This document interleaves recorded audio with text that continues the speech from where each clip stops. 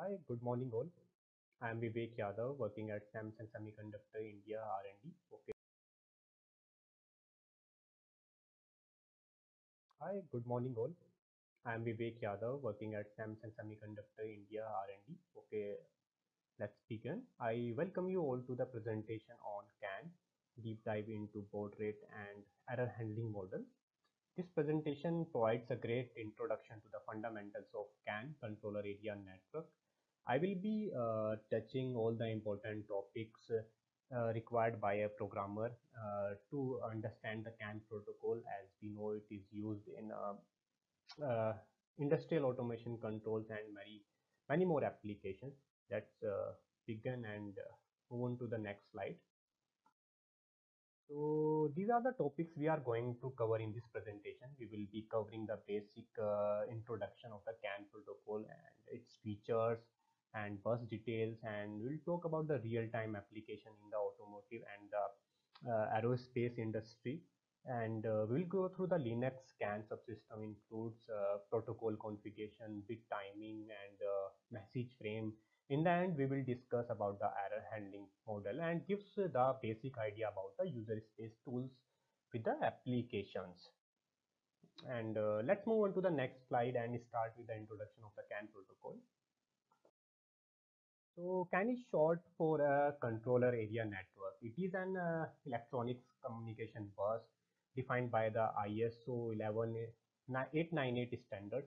Basically, the standards defines how communication happens, how the wiring is configured, and how messages are constructed. Let's talk about the CAN bus here. CAN bus is a two-wire serial differential bus over which all the devices connected via trans receiver. And in the given diagram, we can notice we have a CAN bus with the two-wire serial differential bus. One is CAN H and the CAN low, that is CAN high and CAN low, and the nodes are connected via trans receiver to the bus. So it is a broadcast type of bus. The broadcast refers here transmitting a packet on the bus, and that will be received by every CAN device into the network. That means all the nodes can hear all the transmission. When we say node in this presentation, that means CAN device and CAN node, or we can say CAN node. To understand more about the broadcast here, let's take an example of a very common example of a communication.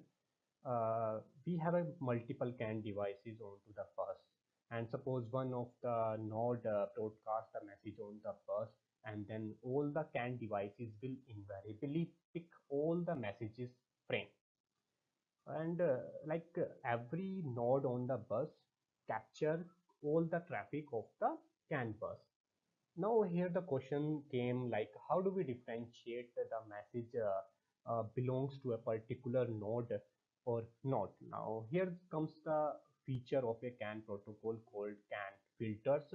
The CAN hardware provides local filtering so that interesting CAN node device reacts only on the intended messages only. Let me explain about the little bit about the filters in depth. CAN hardware have a number of filter registers. Those filter registers configured during the CAN initialization with a predefined identifier called message IDs. And when the node receive any message frame, then CAN node search the receiver message identifier or called ID in the predefined filter register configuration. And if the ID matches the filter configuration or the ID configured in the filters, then the message will be stored in the FIFO and the receiver buffers and go to the application layer. And if that doesn't match with the filters, then it will be discarded. So as we will discuss this identifier term in the later slide. Okay, and now as we have discussed, CAN is a message based protocol. Let me tell you the difference between the address based protocol and the message based protocol in short. In an address based message protocol, the data and the packet Data packet or the frames contains the address of the device for which message is intended. And in a message based protocol, every message is identified a predefined ID. In case of CAN frame, we can say called identifier rather than an address. And CAN bus supports bitwise arbitration to control the arbitration, or it's like a CSMA supports the CSMA, career sense mode action. And let's move on to the next slide. So here are the some of the features of the CAN. That's why CAN is widely used because of its many features. It offers excellent error detection and error handling mechanism, which provides highly reliable transmission. And it is very flexible because hundreds of CAN nodes can be easily connected or disconnected uh, at a time, and it supports multi-master communication. So every node on the bus can access the bus anytime and supports broadcast based message communication. So broadcast, I have already explained. That means like we have a node can communicate to the single node or the multiple node, or can send the message to all the nodes connected over the bus. And it is a very reliable, like we can say, very low cost effective, because only we are having only two wires for uh, to communicate between hundreds of CAN devices. So it is very cost effective as compared to the other networks called like those use point to point communication between two nodes only. So that's it, and we will go further. So let me go through the bus details. CAN supports two standards, ISO 118983 and ISO 118982. Both the bus have different features. One supports the fault tolerance and other supports the speed. Maximum speed can be achieved according to the standard is 1 Mbps, but some of the CAN controllers supports higher speed are 5 Mbps on CAN FT. That is CAN FT was developed by the Bosch, that is for flexible data. And that like actually what is CAN FD and why it is developed, I will tell you. Like FD is a flexible data bitrate, and because it supports 64 bytes of data, and we can change the baud rate during the transmission of the data. So it is like a flexible data bit rate. So now let me move. Speed is inversely proportional to the length of the bus or the propagation delay. And we can see here 1 Mbps can be achieved at a 40-meter length. And this is because the arbitration scheme requires the signal must be able to propagate at the most remote node back again before it is sampled. And the last thing is bus should be terminated by the 120 ohm resistor. The termination resistor serves two purposes here: remove the signal reflections at the end of the bus and ensures that bus gets connected correct DC levels. So, and some of the examples we have given as the speed varies with the length of the CAN bus. We can see okay, 6 kilometer of distance we are having a 10 kb per second, and 125 kb per second for 500 meter, and 100 meters we can support up to 500 kb per second. Let me move on to the next slide. So CAN is widely used in today's world almost in all the industry, well known in the automotive, aviation, building automation, medical equipment, marine automation, and the navigation. I think it has a vast usage in the current industry. So let me move on to the next slide. CAN in automotive and the aerospace industry. First, to understand the CAN in the automotive industry, first let's talk about the history of the CAN. Almost every vehicle contains a number of electronic devices that shares information with one another. Let's take an example of automobiles transmission control system in the autonomous car. So what happens? It automatically changes a vehicle's gear in relation to its speed by using data from the engine control unit or the various sensors in the systems. So all the data come at the real time. Before CAN was used in the vehicle, each electronic devices was connected to another via wires, or more specifically we can say point to point wiring. This worked effectively enough, but when the functions were, we can say, basic, as the time goes and the automotive industry advanced, one of the major problem for the automotive was linking the ECUs or of different devices via point-to-point wiring, because a single car, automotive car, can have I think 60 to 70 ECUs connected, and this is very difficult to manage to by a wire-to-wire communication.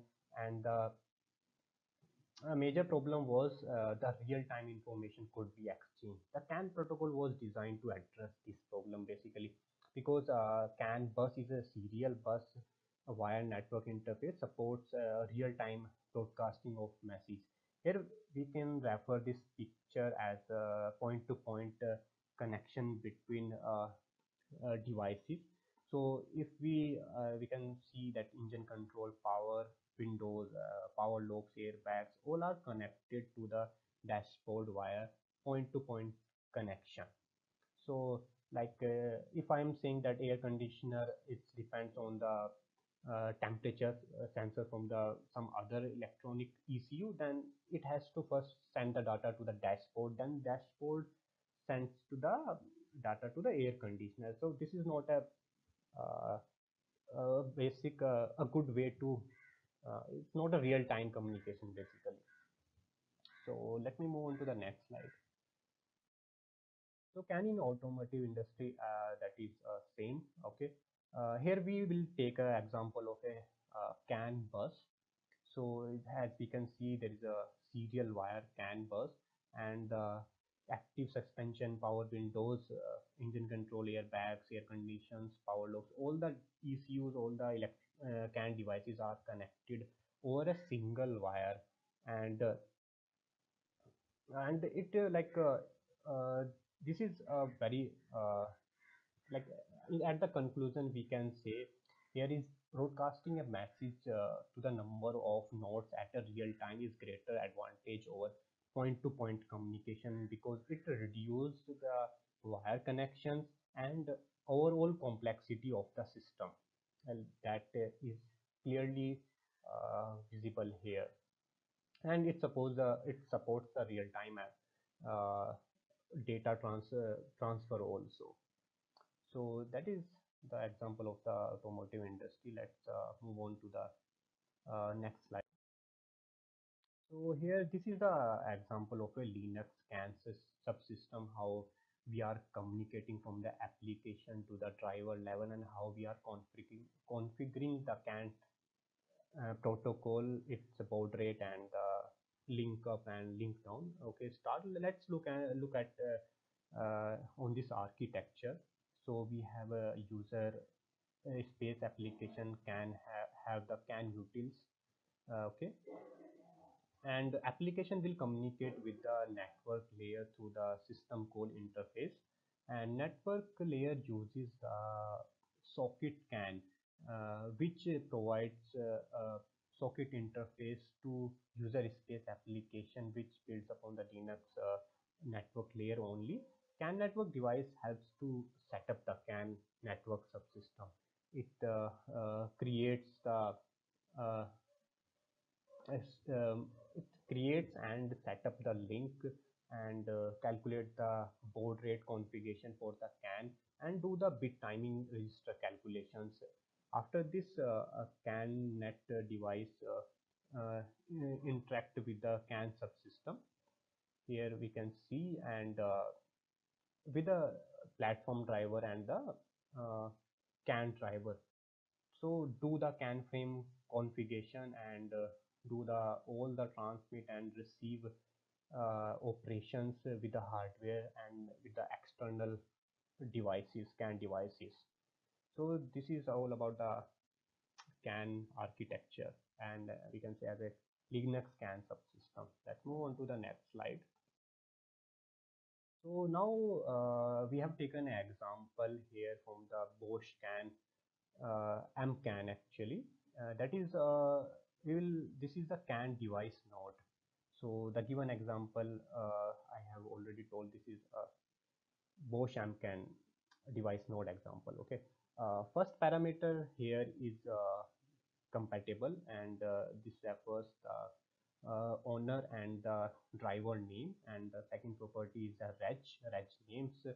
So this defines the register and the message RAM base address with the buffer size, and third is the interrupts, what all are the interrupts we are using and the interrupt numbers. And there are two clocks we are using here. One is H clock, that is can be high clock, and one is C clock.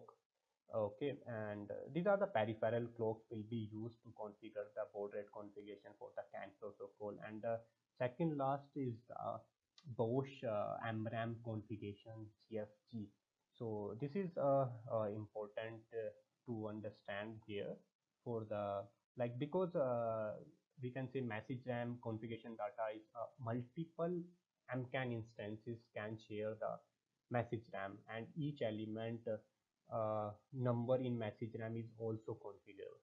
So this property is telling how the shared or the private message RAMs are used by the MCAN controllers. Like if we see the parameters of the message RAM configuration are 128, 64, 64.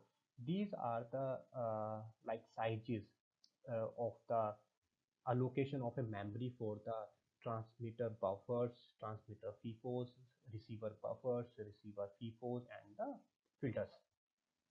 So we have to create a buffer size into the message RAM to uh, make the transmin transmission and the reception possible, to save the messages from the actual hardware buffers to the message RAM.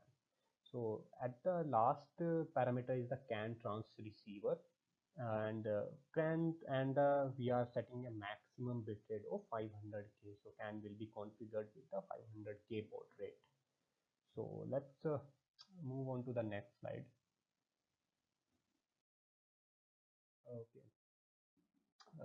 Here we'll go through the CAN bit timing configuration. It is a very important topic in CAN configuration. Let's understand the basic need of uh, CAN bit timing. If you see every connectivity protocol, SPI, UART, I2C, all has to be configured with some baud rate. But there is a way to configure the baud rate. Here in CAN protocol, if you want to configure the baud rate configuration, so you have to do the bit timing register configuration for that. So like a bit is divided into multiple segments. First is the synchronization segment, second is the propagation, third is a phase segment, fourth one is a phase segment 2. So these are all the segments that resides in a single bit, and all those four segments you have to configure into the control register of the CAN protocol to set the baud rate. Okay, and as we can see, okay, now there are total number of time quantas concepts here. Like, uh, let me go through this layout of a bit. I will explain about what is this sync segment and propagation delay and all those things. So first, the synchronization segment, which always is one quantum long and is used for the synchronization of the clock. And second one is the propagation delay, that depends on the actually cable or the wire we are using and the distance. And the worst case propagation delay is twice between the two furthest node. And the phase segment, like phase segment 1 and phase segment 2, will be shortened or lengthened if necessary to make the clock in the sync. The bus levels are sampled at the border between phase segment and the phase segment 2. Let me explain this bit, what is actually how to configure the bit rate. So a single bit is called as a nominal can bit time, and it this bit time is divided into, as we told, sync, propagation plus phase segment plus segment 2. So this will be the addition of the all the segments, and if you are calculating time for all the time quanta, so you have to calculate that, you have to multiply the one time quanta time, that is TQ, and that TQ is calculated equals to baud rate t-scalar plus 1 multiplication factor into one clock period time of a peripheral clock, that is 1 divided by clock frequency. And so this will be total number of quanta, and in the next slide we will see how to configure the control registers and what is the concept of the synchronization. So this is the clock synchronization, means adjusting the phase error in the signal, and we can say the maximum value of the bit time adjustment are termed as synchronization jump bit, that is called SJW here, and this SJW will be configured in the control register of the CAN protocol during the configuration. So there are two types of synchronization here. One is hard synchronization, and one is resynchronization. Hard synchronization means that is well known, that is performed by the hardware only, like it when it occurs on the recessive to dominant transition of the start bit, the bit time is restarted from that edge only. So resynchronization occurs when a bit edge doesn't occur within the synchronization segment in a message, that depends on the phase error in the signal. But this SJW, what we will configure in the control register, will be used to adjust that sync actually. Now, okay, and now we will see how to calculate the baud rate and configure the clock register. We need to configure here four segments. One is BRP, PS segment 1, P segment 2, and SJW here. So this is we have taken an example of a baud rate 500K, and will be using peripheral clock here, 42 megahertz frequency, that is a peripheral clock. So number of quantas will be using as equals to 14, in which we have phase segment 1, that is a addition of propagation segment plus phase segment 1 equals to 11. So we will be using segment 2 as a 2. So if you count the total number of segments here, sync plus propagation plus phase segment 1 plus phase segment 2, so it is coming 13, but I have told in the earlier slide that the sync segment will always be 1, so 13 plus 1 equals to 4. So this 14 is the total number of time quantas, and we have to calculate first what is the time period of one time quanta, that equals to time quanta equals to BRP plus 1 into one clock period time of a peripheral clock. So when we calculate this, then we will put all these factors in the baud rate formula, that is 1 upon nominal bit time, and nominal bit time equals to this BRP into total time quantas, that is 42 megahertz divided by 6 into 14, and we will get the baud rate equals to 500K. So this is the baud rate configuration for the CAN protocol. Let's move on to the slide. Linux CAN bit timing structure example. So this structure is a it defines what are all the configuration you will be storing during the programming of a CAN configuration or CAN protocol. First one is the bit rate. What will be the bit rate? What is the sample point of the CAN bit? What will be the time quanta in nanosecond? What is the propagation segment? Phase segment 1, phase segment 2, synchronous time bit jump bit in time quantas, and the last one is the BRP, baud rate free scalar, will be used. Uh, let's move on to the next slide. So as we have discussed in the CAN introduction, CAN is a message-based protocol, and this there are four different messages types. We can say that frame, we have multiple types of frame, and these all the frame serves different purposes and for the different user. So let's move on to the type of message frame directly. First one is the data frame. As name suggests, that is used to transmit the data over the bus actually. Second one is the remote frame here. So remote frame is the remote transmission request to the a particular node. That is actually a signal. Like I am sending a signal, then a device or a node will respond back to the signal, or will be using for other purposes. That depends on the application only. So now we have a error frame here.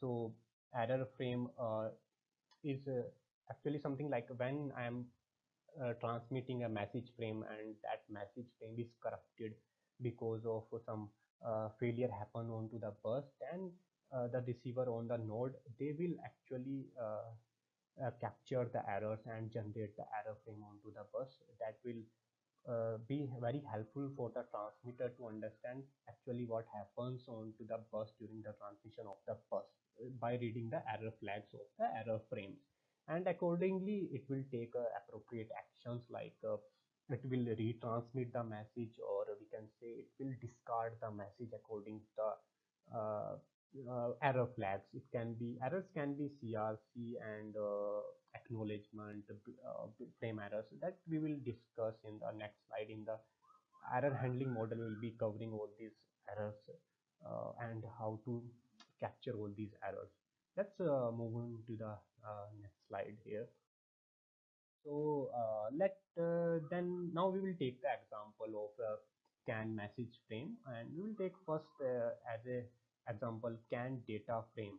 So that data frame or the frame is divided into actually four segments. First one is the arbitration field, second is the data field, third is the CRC field, and the fourth one is the acknowledgement slot. This arbitration field means what is this actually arbitration field? Which determines the priority of a message when two or more nodes are contending for the bus. Like there are multiple nodes onto the bus, like hundreds of nodes on the bus, and all the nodes are trying to access the bus, but this arbitration field decides who will get the bus based on the uh, C, so because it supports the uh, CSM, so according to that you will get the bus. And this arbitration contains the field identifier called IDE. And let's give you some idea. CAN frame is divided into two parts. Like one is the standard frame, that is CAN 2.0A, and other one is the CAN 2.0B, that is a 29-bit identifier. And both the message frames are different by only one thing, that is called 11-bit identifier is used here, and the extended identifier use 29-bit identifier. Other than that, all the bits will be same, and the control bits or the other bits will be IDE, that is called uh, uh, identifier extension. Okay, that will tell you it is used to specify the frame format, actually standard frame or the extended frame. And the other thing is the remote RTR bit, that is remote transmission request. It defines whether it's a data frame or the remote frame. As we have explained that remote frame is just a signal to the destination node, or data frame is the we are transmitting a data to the, or the information to the particular node, or all the, or the bus, we can say, because it's a broadcast way of communication. So actually we didn't go through the term identifier. So based on the identifier only, the receiver decides whether a message is relevant to node or not. Like every message has this identifier. This is a unique number, and that unique number is configured uh, during the CAN initialization in the filter register configuration. And this ID matches when a message frame sent, and the receiver takes this ID and compares with the filters. If the ID and the filter in the filter this ID matches, then uh, then the frame will be shifted to the FIFOs. Otherwise, it will be discarded. That is was the purpose of the identifier here. So let's move on to the data field. Data field is 0 to 8 bytes. The last one is the CRC, second last one is the CRC, that is cyclic redundancy check, contains the checksum of application data for error detection, that is for the data integrity, whether the data is received properly or any corruption happens. Acknowledgement bit is when data is received correctly, then this acknowledgement bit will be set. That defines that transmission of a frame was successful. Let's move on to the next slide. Okay, sorry. Uh, okay, we have now we will see the different uh, message frames here, and I will explain all these frames. Okay, so we have a data frame that is having two frame format, that is standard CAN frame format and the extended CAN frame. So that difference is the 11-bit and the 29-bit identifier, as we have already discussed, and we will see this in the diagram. That is the 11-bit identifier, and that here is the 29-bit identifier for the extended CAN. Otherwise, all the other control bits and data field and the CRC and the acknowledgement slot, all those things will be same for the data frame. So now second one is the we have a remote frame. So this remote, the purpose of the remote frame is to seek permission for the transmission of a data from another node. Actually, this remote frame doesn't have a DLC, no data length code, because the frame is not intended for the data. So there is no data field here, only the signal, only the RTR bit is set. So that defines, okay, I am seeking for a some data, or I'm sending a signal to you. So other than that, other fields will be same, arbitration or the CRC and the acknowledgement. Then we have an error frame. When any node on the canvas received error on the bus, it will generate the error frame to on the bus to notify all the nodes over the bus that that frame was corrupted or there is a error onto the bus. It will set some of the error flags that defines what happens actually in the last communication over the bus. So it will immediately, or the detecting node, what happens when a node detects the error frame. So it will immediately abort the transmission and send send a frame consistently on the error flag. But and like it will, whether it will retransmit the frame or whether it will discard the frame. So so let's move on to the next slide. So Linux can frame structures. So we have taken example of two can frames. One is can frame, that is for the can standard and the can extended frame both, and one is the can FD, can flexible data frame. Let me explain you what is this can FD frame here. Uh, Flexible CAN data was developed by the post to transmit data faster than the 1 Mbps speed. The payload, the data field, is now up to 64 bytes long. Both the frame structure are similar except the control field, that is called flags here. So for to differentiate between CAN FD and CAN standard frame, we can set the FDF bit and the bit rate switch bit during the communication, during the frame communication, or during the CAN in configuration. That's how we differentiate between the flexible data frame and the normal standard extended data frames.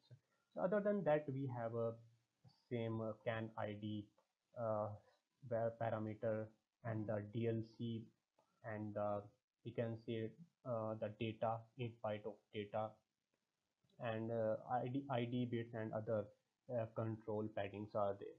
So this will be similar only. So let's move on to the next slide.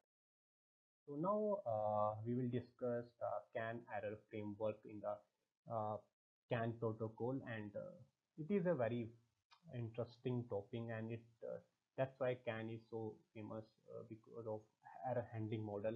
Uh, this aims here to detect handling aims here to detect error in the messages appearing onto the CAN bus, so that the transmitter and receiver can take appropriate actions based on the error flags and retransmit the message. Error handling is very important in a we can say in critical task. If I take an example of a automobile vehicle, let's suppose, and any car uh, that got sorry any let's take an example of a car. If it got hit in the accident, so accident control system sends a signal to the airbags to open the airbag. So suppose that message fails, and then protocol, so this message shouldn't be failed because that message is having the higher priority, that should be reached to the destination. So now the error framework comes, like CAN protocol has the capability to capture the errors and retransmit the message again within the microsecond, ensures that signals should transmit successfully. So now we will see what happens when error is captured actually. So uh, when the discovering node will raise error flag, then destroying the bus traffic, the other nodes will detect the error flag and take appropriate action like discard the message or the retransmit the message. Okay, we have a different ways of detecting error here. Like first one is bus monitoring. So what is the meaning of bus monitoring is the transmitter on the CAN bus monitors the transmitted signal level. If the bit level actually read differ from then one transmitter, a bit error is signaled. That means like if a node is writing one to the bus, when we read the signal back, it should be one only. Otherwise, it will be discarded. Frame is will be discarded and the arbitration will be failed. That is a bit monitoring method. Second one is let's talk about the bit stuffing. Means then when a five consecutive bits are sensed, then one extra bit will be transmitted to opposite level to be transmitted by a node. It will be a sixth bit opposite level to the outgoing bit stream. The receiver will remove the extra bit when it acknowledge that stuffing. So third one is the acknowledgement bit. That is the nodes of the bus that correctly receive a message are expected to send back an acknowledgement to the transmitter. Okay, I have received the frame successfully. The last one is the cyclic redundancy check, that is for the integrity of the data. So when the different CRC in the message, okay, if a node detects a different CRC, what is received and what is calculated, then it will generate a CRC error. So these are the all about the CAN errors. So let me move on to the next slide, and we will see the CAN error confinement methods. Okay, so a CAN node, let me discuss about the CAN error confinement method here. Let's take a simple example to understand. Suppose a node A starts out in an error active state. So every node starts into the active state only. That means the TEC and the REC will be less than equal to 127. So that is called that I will explain you what is TEC and REC. These are the counters registers in the CAN protocol. The TEC means transmitter error counter and receiver error counter.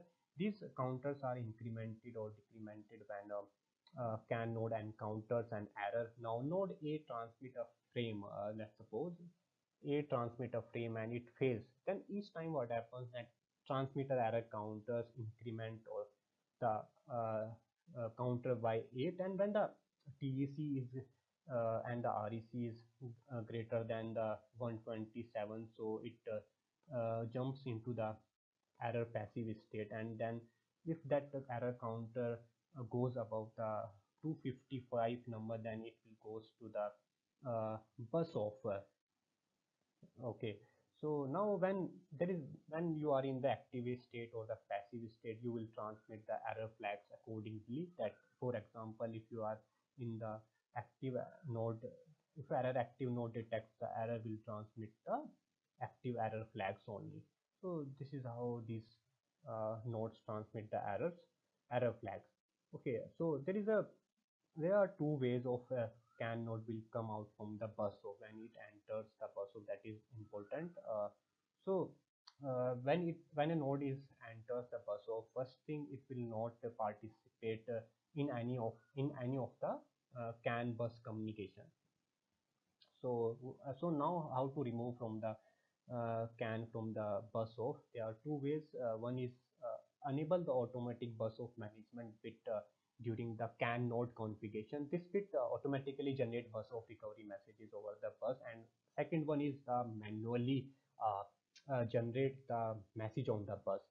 Recovery message contains 128 occurrence of the 11 consecutive recessive bit, and the status. Now that there are two status bits are there, bus off status and the warning status. These status are will be available in the CAN controller status register, and also you can have the interrupts for that. So it will be easy to monitor the bus. So sorry. So let me move on to the next slide. So here we have an example of a Linux CAN error framework structures. One is the CAN devices state. That means we are defining here the CAN status or CAN state. So that is one is the bus errors, error warning state, error passive state, bus office state, and the arbitration lost, and the restart. All controllers will be restarted. Okay, and this is a switch case when a receiver node receive the error frames, and there will be a one switch case in the application, in the driver, in the CAN driver, that defines which what was the error you found on the CAN bus. Accordingly, we will debug the error, or we will print this message over the console, or passes to the application, so we can understand, okay, this error, we got this error onto the bus. These are the form error, acknowledgement error, and we have discussed bit 0 error and the bit 1 error. These are the bit monitoring error actually, and last one is the CRC error. Okay, let me move on the next slide. So these are the reasons of the bus CAN failure. So CAN bus can be failed with the various reasons.